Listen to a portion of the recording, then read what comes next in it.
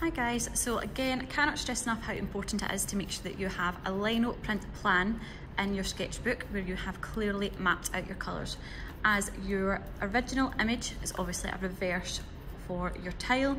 It needs to be clear where you're cutting out, and so there's no confusion. That is why we have a Lino print plan. So again, you can see here that I have already cut out the areas I am going to have white, and I have started that printing process, as you will have seen before. The next area that I'm going to cut out is going to be my second lightest, which is going to be my yellow. Now, what I would recommend that you do is what I've started to do here, and I am just marking it out in pencil. Now, you might not be able to see too clearly in this video, however, you will be able to see it obviously in person.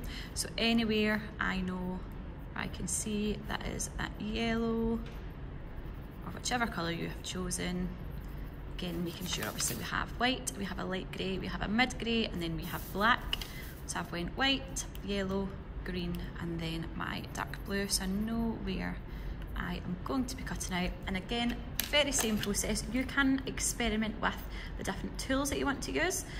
So if I have slightly bigger sections, what I may wish to do initially is to score my tile first and then cut out.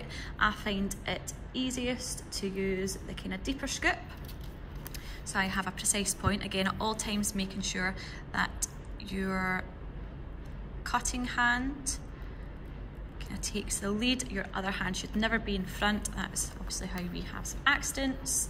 So again, make sure that your other hand, your non-cutting hand, is always in line with or away from your cutter.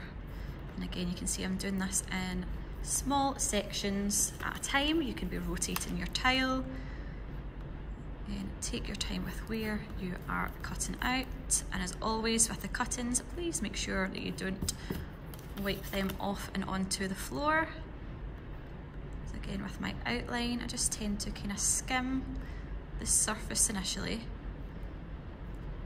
So skimming the surface gradually, and then I can work my way all around. So again, once you have done the outline, then that is when you can move on to doing your bigger section. You're lined up with something like that, where I'm going all the way through my kind of outline first, and then I can start to cut away these bigger sections. Again, always going away from you. You can be rotating your tile if you need to then in the other direction.